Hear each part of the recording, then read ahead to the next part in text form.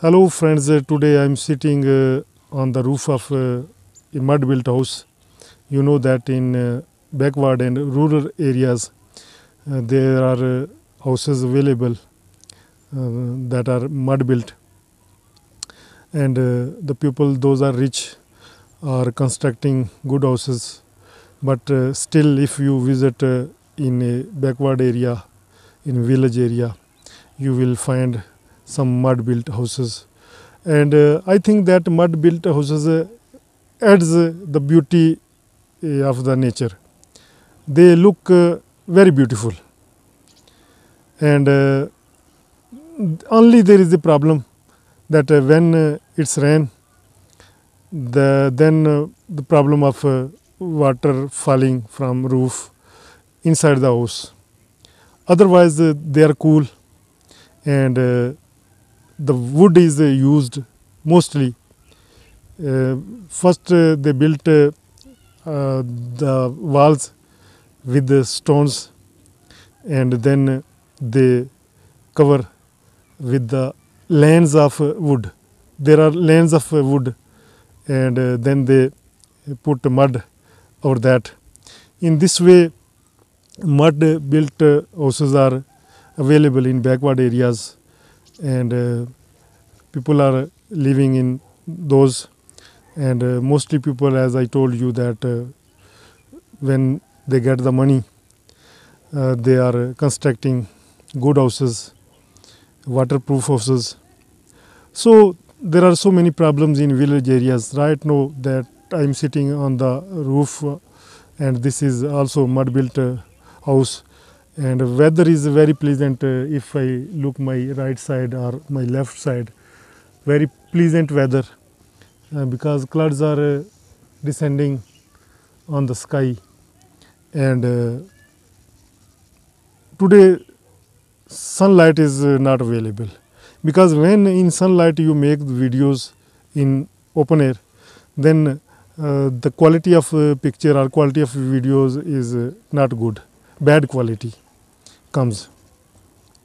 So in pleasant weather, you can, if you are a photographer, or if you want to record something, then I think that pleasant weather is when you see that weather is pleasant, then go out and shoot your videos, record your videos.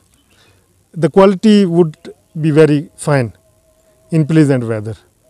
When there was clouds on sky and no raining, or after the rain, when the rain stopped, then you can go out and shoot or record your videos or your programs. Your video quality will be very nice. So I'm talking on different topic, because this is English learning channel, and I think that we should speak on different topics. In this way we would know the different words and their meanings.